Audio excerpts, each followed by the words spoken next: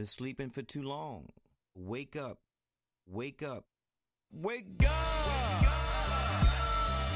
Wake up!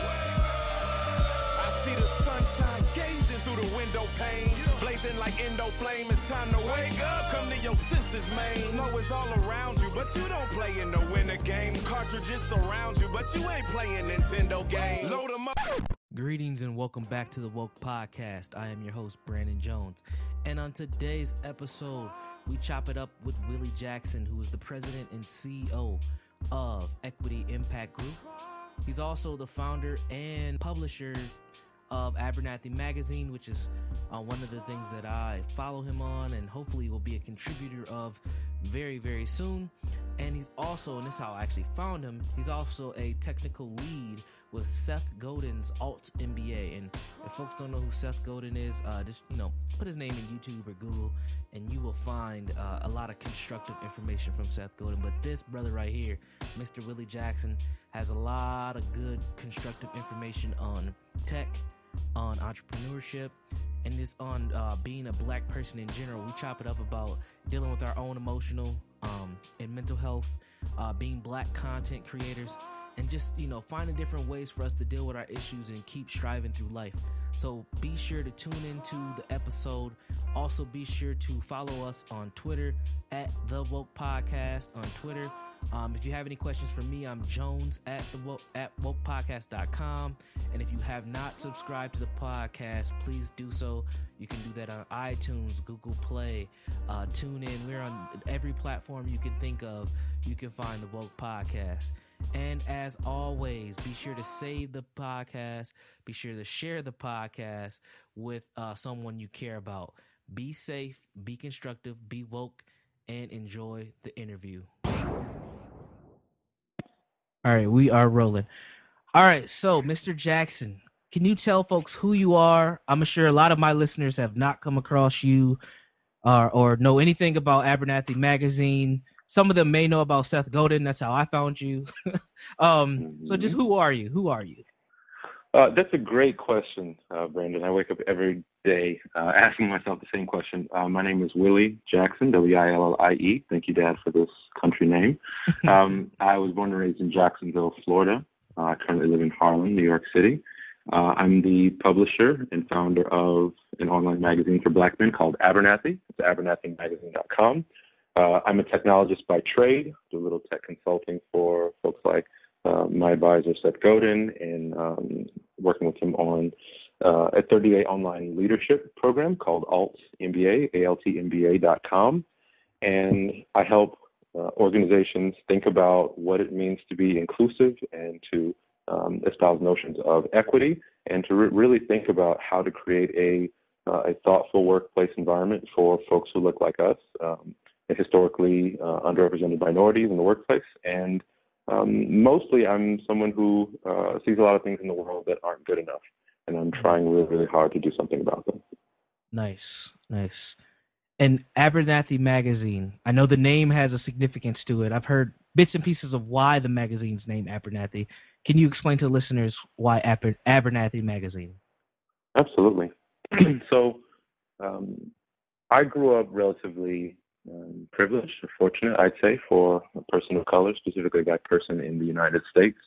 And there were some good sides of that and there were some bad sides of that. The good side of that is I didn't directly come up against a lot of the oppression that a lot of our people experience in our community.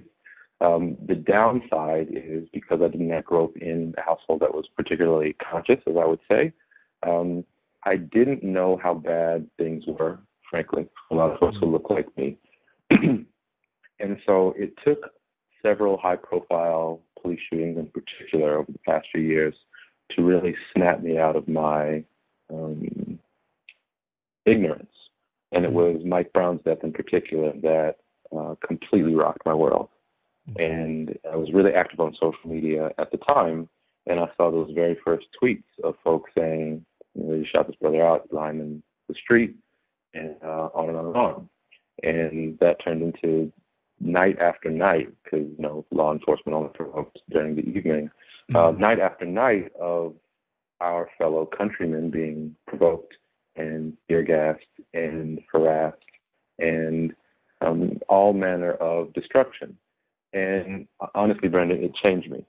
I would never be the same again after seeing those events. Mm-hmm. And so I had this new rage, this new terror, this new fear, these feelings to contend with. I had never felt so black in my own skin, and just dealing with what that felt like and what that meant. And I felt really confused because I needed to fill in the blanks. And so I started reading a lot more. I started reading a lot of, not just articles, because that's great, but I started going to some really important texts. I started watching some documentaries. I started asking some questions. I started really leaning into the work of activism and community organizing from a learning perspective. Not that I was out in the streets myself, but I followed in particular on social media a lot of folks who were. And I really started to understand how different the world was when we tell our own stories.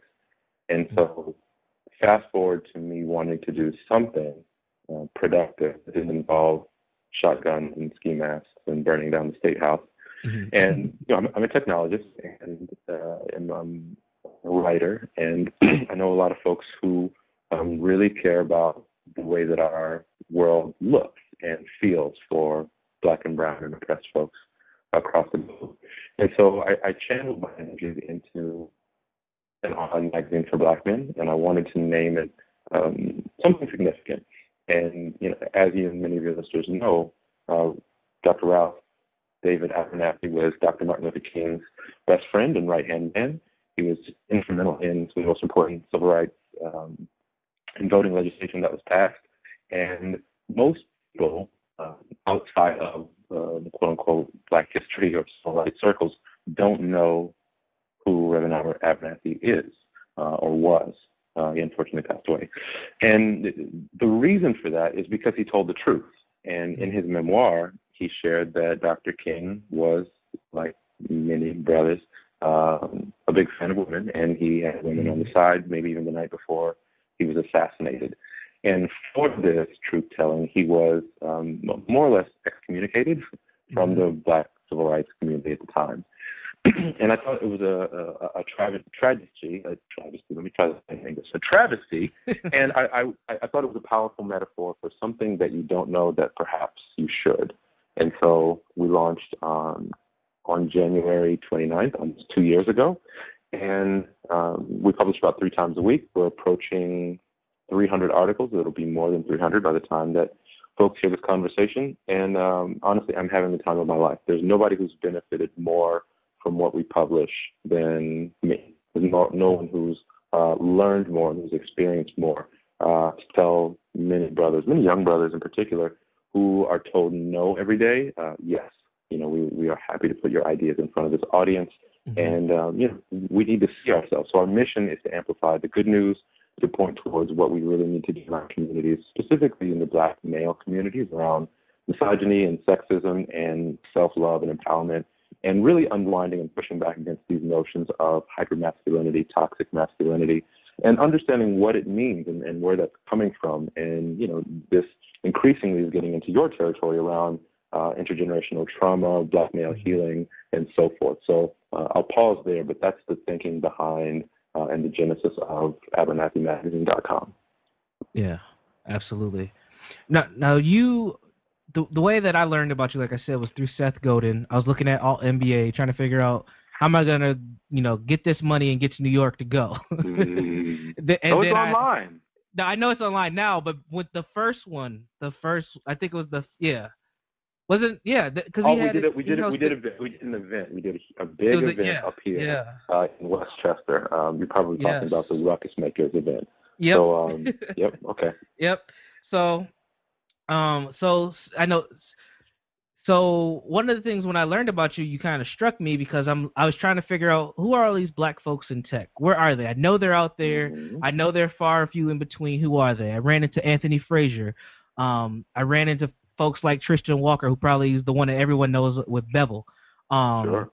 And then I ran into you, and you stuck with me because of Abernathy Magazine. Can you talk a little bit about being a person of color in general, but it's more specifically a black male in tech, how important it is to have us in those spaces and to do work like what you're doing. Because, I mean, you are in that field, but you're not necessarily doing what a lot of people would consider to be tech work at the moment. Yeah, it's a great question. So there are two parts of it. First, it needs to be stated that I don't have a day job. I made the leap to self-employment and doing my own projects about 6 years ago.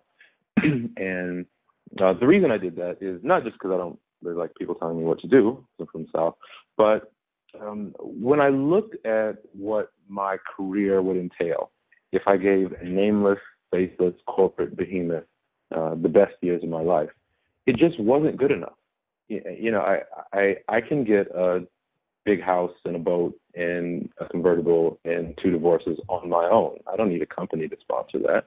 Mm. So I started by doing a little freelancing, a little web design and development on the side. I wasn't very good, but I was good enough. And building my skills, understanding what it took to run a business or to be a freelancer. And I had a good thing going for me. So back in 2010, April, is when I quit. The story was actually pretty dramatic, but we can perhaps circle back there. So anyway, I left my job, and I've been more or less self-employed since then. I was working in the technology field. I was working for a huge company. They're a global company, but I was based out of the Atlanta office for almost 4 years, a company called Accenture. So I was living on an airplane. I was flying twice a week. I was living out of a suitcase. I mean, everything was great until, it wasn't. And it was actually it still is actually a really diverse organization. So a lot of horror stories that you hear around what it's like to be a black person in tech or in the corporate world in general, that wasn't my story. And so this all ties into the conundrum of Willie Jackson, because I have to grapple with the fact that I haven't lived a life where white folks have been terrible to me. I haven't lived a life where police have terrorized me. I haven't lived a life where I've been subjected to discrimination and oppression. I've lived a life of opportunity and abundance. But I have to reconcile that with the very real lived experiences of a lot of folks who look like us, and also understanding that my career in many ways is an anomaly.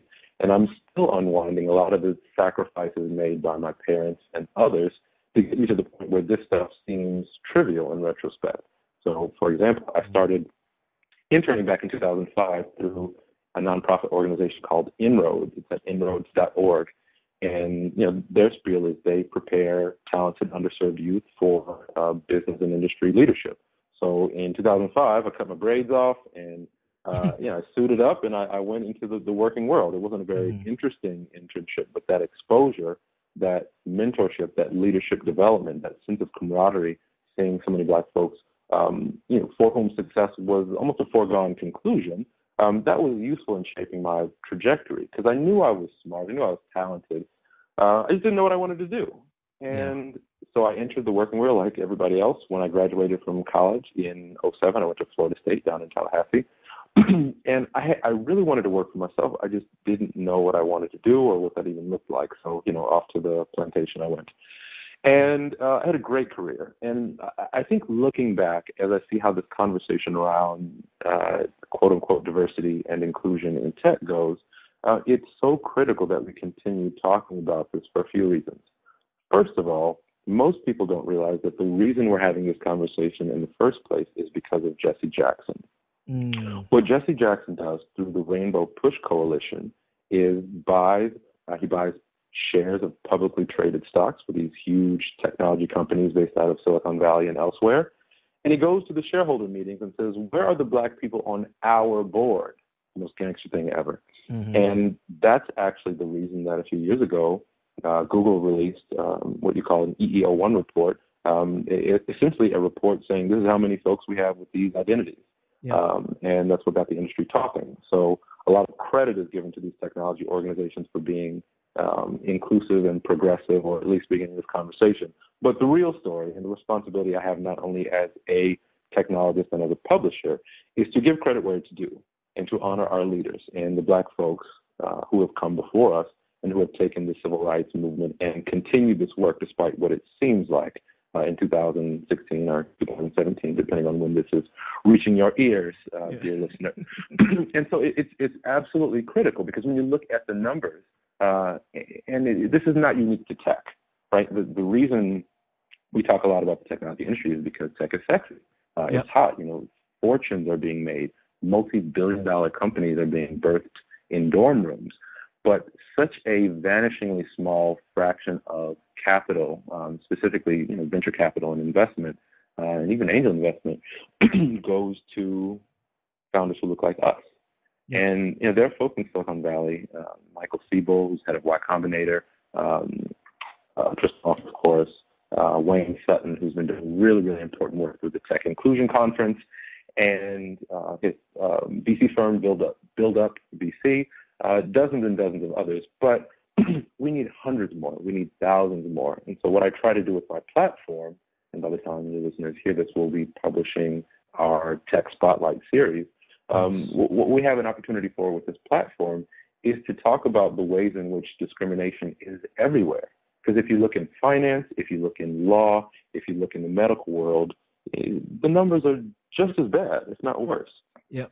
And so there's an opportunity here to be relevant and to hold these companies accountable. You look at a company like Twitter that has a 29-30% black user base, but a 1% black workforce.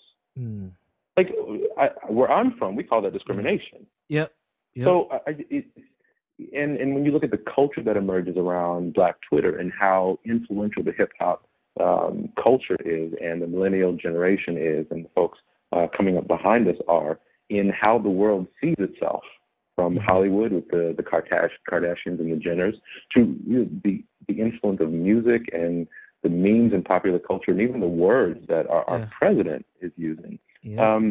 We are owed some credit. We are owed a lot more than credit. We're owed a lot more than we can really talk about on this podcast. And so I feel a responsibility as a successful black male technologist to use my platform and my voice to say the things that our brothers and sisters who feel hopeless don't have the platform to say. Absolutely. Yeah, wow. And so I have a question about that, because I want to make sure that the people who listen to this don't think that the responsibility is just in tech. As content creators, I think that it's extremely important for us to get our voices out and to get them out in ways where everybody's learning from them.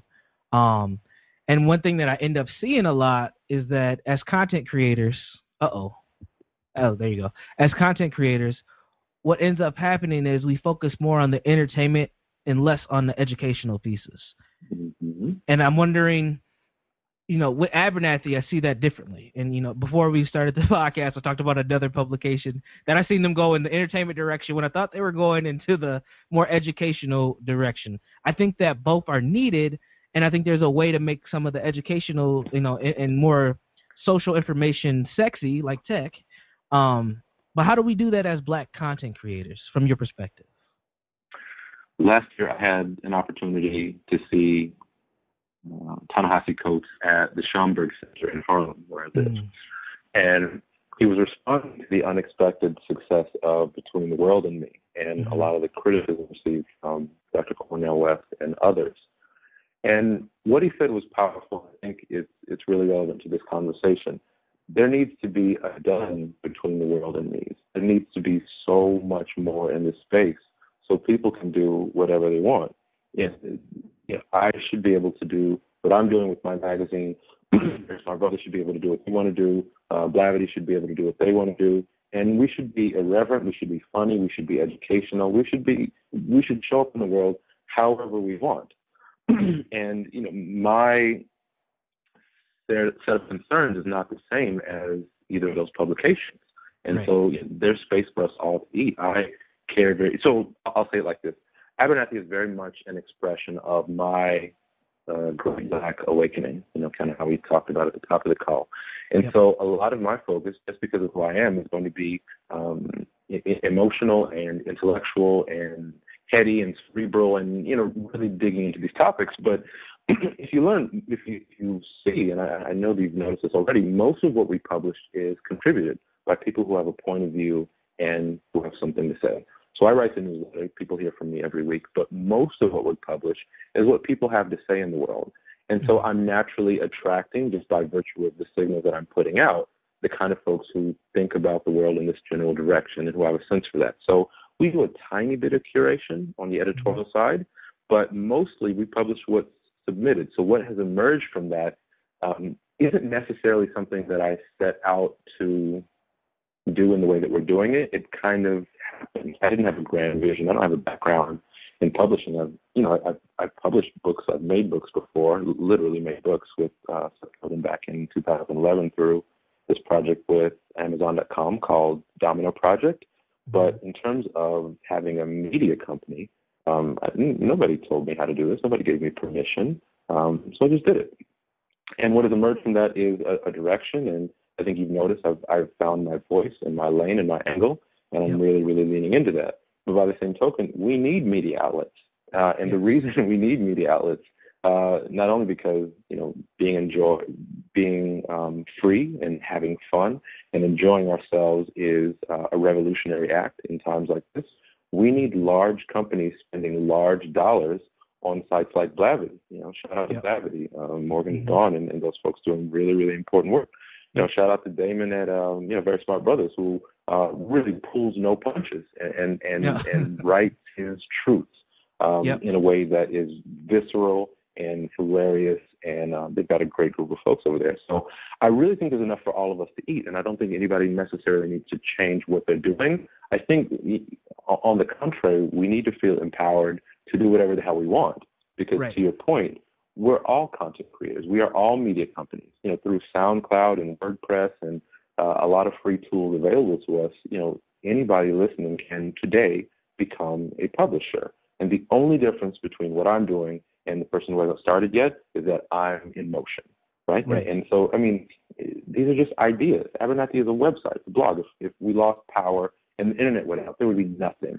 But then again, there would be everything, because we are reflecting a consciousness, and we are galvanizing a moment in time, and we are, cultivating an audience of folks who show up in the world in a thoughtful way and who really care deeply about these issues that we're discussing. So I really think we can all live. I think we can all eat, and we just need more folks in this game so we can have a diversity of perspectives and conversations going on. Absolutely. Yes. So I'm going to transition a little bit to the last article. I don't know if this was your last article, one of your more recent ones, The Cure of Ambivalence. I thought this was a very, very powerful article. Good way to kind of round out the year. Can you tell us what kind of sparked your mind to go here? What was happening for you when you wrote The Cure of Ambivalence? Yeah, so the Cure for Ambivalence, recent newsletter article, was an encapsulation of really where I was thinking at the time. And for those of you who haven't read it, it's essentially a story, a bit about how I started talking today, about how growing up, Black History Month and Civil Rights Movement didn't really capture my interest or imagination because I didn't get it. I was not yet conscious. I wasn't connected to the story and the experience of discrimination and racism because those weren't my experiences. And I related that culturally to what it was like growing up in the church and observing our traditions, but almost feeling like an outsider or a bystander in this pre-existing culture into which I was born. And then I talked a little bit about the experience of Mike Brown's death and how that was personal and how it radicalized me and how it changed me and how it caused me to deal with a lot of these feelings of confusion and rage and pain that I had to address at once as a grown-ass man. And I tied it off with an experience, with a summary of my experience speaking at the Whitney M. Young conference at Wharton in Philadelphia. My buddy Chris Merriweather, shout out to the Duval family. My buddy Chris Merriweather is finishing up his MBA there, and he invited me to speak at their conference. This is the 43rd annual conference, and it's just a tremendous conference. And it reminded me a lot of my time in Inroads back, 11 years ago, a room full of Black folks who really out here getting it, in in finance, in various areas of business and tech, leaders from all over the nation. I met some unbelievable folks. And what I try to tie together is this narrative of where I am, where I was coming from, and how this is my particular set of experiences. Here's how I'm coming at it. And this is why I feel a moral imperative to talk about this work, to do the work that I'm doing, and to bring the fullness of who I am as a Black male technologist, entrepreneur, publisher, consultant into everything that I do. And to feel free in some ways to bring that into all these spaces, because I quit my job so I can do whatever the hell I want. And once you're empowered, and you don't have to work for yourself to operate in this freedom or in this mindset. And I'm not talking about like Dave Chappelle, keeping it real goes wrong. Like I'm not out here living like that. Right. What I'm saying is the freedom emotionally and cognitively that comes from understanding that you can speak your truth and watch the universe bend to your will. There's something liberating about that consciousness. And we don't need to associate this with rigid notions of employment or not, or making money or not, because money's not real. When's the last time you had $100,000 in your hand? When's the last time you had $1,000 in your hand? Money's not real. Money's an idea. And as Seth talks about, what really, really matters is the story we tell ourselves. Money is a story, right? And so the reason I charge a lot for my time and my expertise is because I care a lot about myself, because of my self-image, because of how I see myself in the world. And honestly, and I know you'll get this, I have to do it because I'm the grandson of sharecroppers. My antecedents did not own the land they cultivated for their entire lives. Right. My father was born in 1944 and picked cotton in the segregated South. I have to own what I do. I have to charge a premium for my time and my attention. I have to interrupt the cycle of poverty in my bloodline, because I'm not passing that along, and I don't want that to be my story.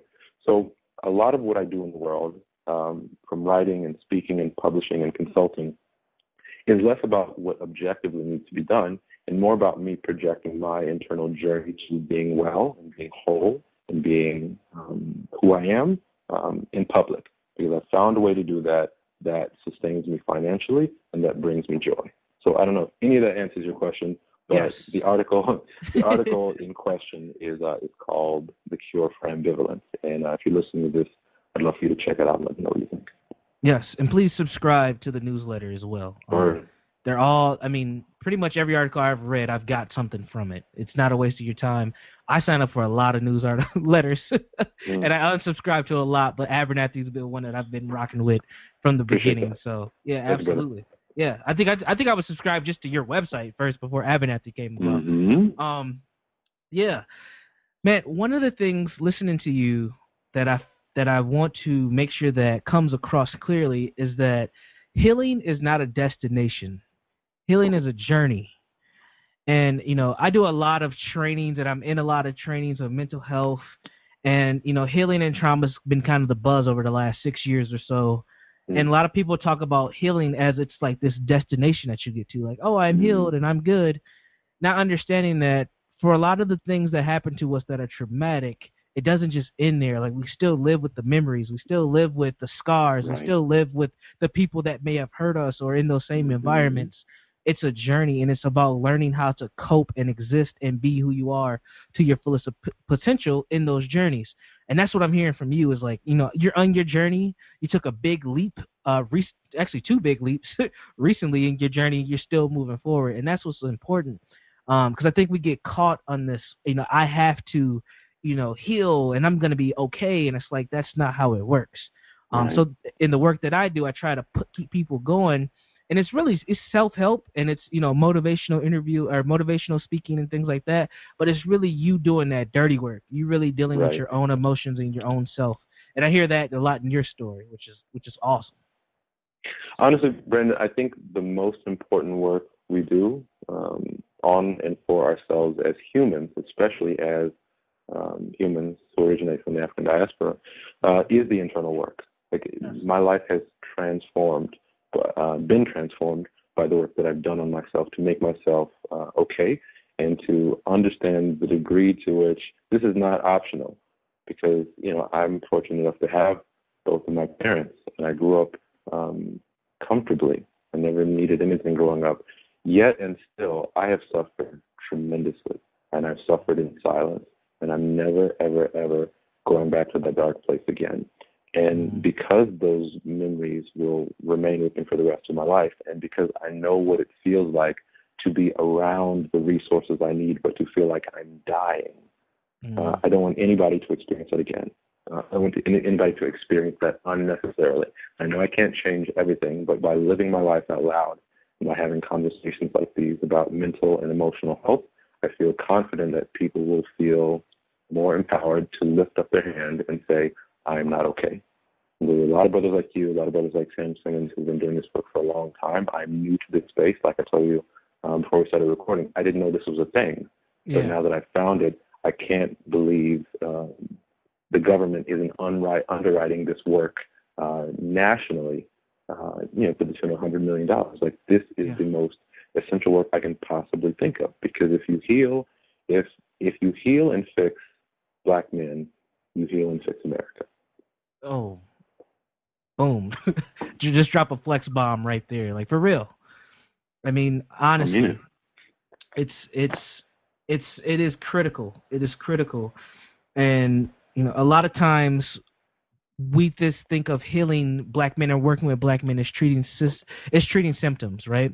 Looking at criminal justice, looking at fathers programs and things like that. But those are symptoms to a bigger issue here. I mean, and that's what, the work that I do is understanding that that's a bigger issue. And it didn't start with that one particular man that you're working with or that guy that you're working with. Like, this is generations of stuff that has been passed down. That's right. And that's the understanding. And honestly, in my practice, the people that I work with, whether it's groups, families, couples, or individuals, when I'm able to help them craft a context for what they've been through and the people who came before them have been through, they really start to improve, because I give them I help them discover a label for what's been going on. They're not necessarily quote unquote crazy. Right. That's what Black folks think. Whenever we have challenges, we think that we're just crazy, and it's not that we're crazy. It's that something has happened, and that something that happened should not have happened. That's right. And we have to keep moving forward, even though it has happened. And we can still be great and still do great things. And that's the key. That's the key. Well, not only are we not crazy, one of the really sinister elements of this is we don't know our history. We are people disembodied. We are people disconnected from our history and our stories. So we don't understand the context for our existence. The Black history was literally whitewashed from the textbooks. There are roughly 12 textbooks used to teach American history in the United States. There's a brilliant book called Lies My Teacher Told Me. We can link to that in the show notes, or you can put that in front of your audience. But it is such an important book that talks about how deeply, deeply ahistorical we are as a culture. It wasn't until I understood the horrors of convict leasing and the horrors of the transatlantic slave trade and the horrors that were state-sponsored that I developed an outrage for the way that Black folks are existing. Yeah, well, I'm going to get emotional every time I talk about this, but I saw this meme that says they kill our daddies and blame us for being fatherless. And the thoughts that come up when I think about the emotion of the children who feel that but don't have the words to articulate that makes me want to burn this whole thing down. Yeah. And because I can't go out like that. I'm no good for the movement if I'm locked up. I'm gonna keep it moving. But brother, we have got work to do. Absolutely. I definitely will link the book. I'm familiar with that book. I haven't read it, but I am familiar with it.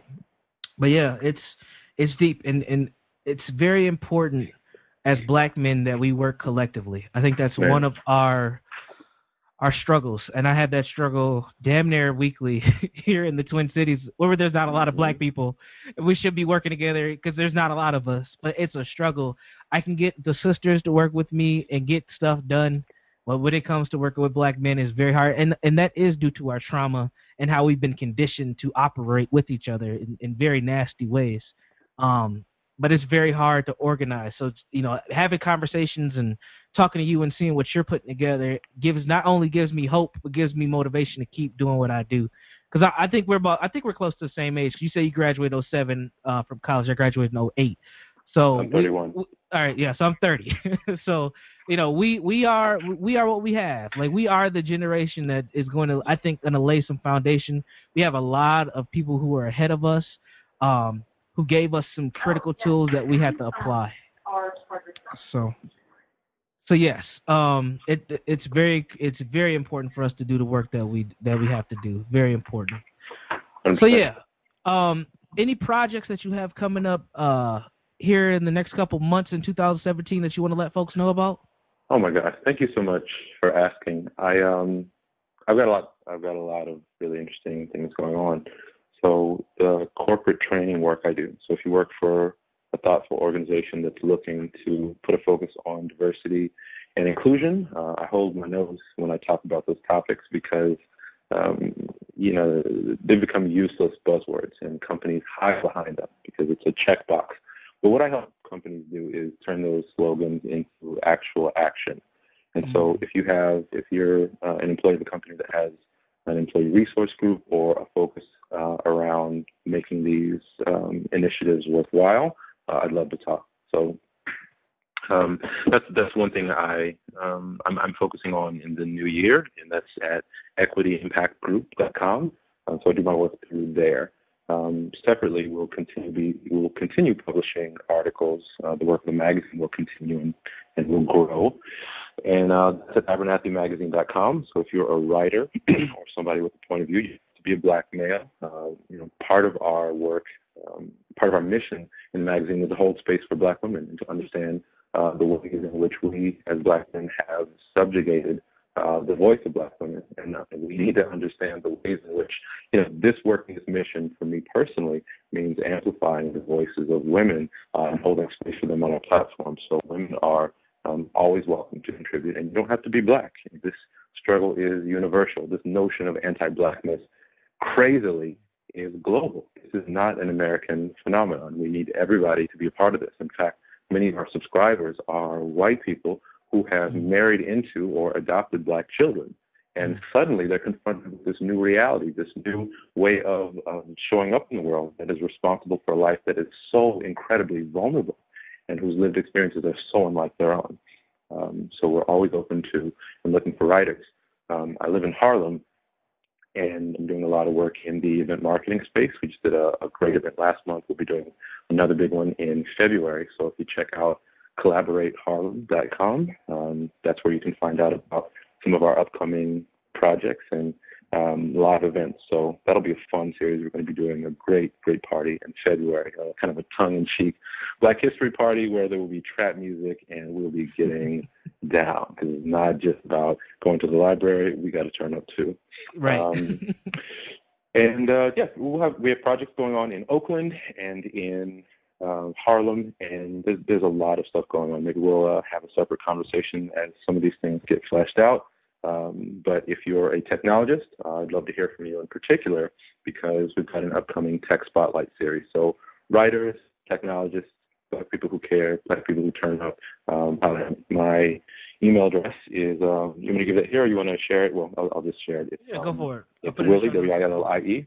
W-I-L-L-I-E at williejackson.com. That's my personal note. And shoot me a note. I'm really accessible. I'm not on social media anymore for my own self-care, but I'm easy to get in touch with. Absolutely. Man, thank you for your time. We definitely will be in contact further. I got some things in mind. And I am going to start submitting articles to Abernathy. Word. There we go. There we go. All right. Well, it was an honor to be with you today. I'm so, in the least patronizing way, I'm so proud of you, and I'm so proud of the work that you're doing. This is deeply, deeply important. I'm inspired by you. I'm grateful for your work and your time, and I look forward to working with you on something. Whatever the hell, let's do something. Absolutely. Thank you again, and you have a great day, and I'll talk to you later. Okay, brother. Peace. And that's it for our interview today with Mr. Willie Jackson. Like I said at the beginning of the podcast, be sure to subscribe, be sure to share it with someone you care about, and tune in next week for the next edition of Woke Podcast. Peace.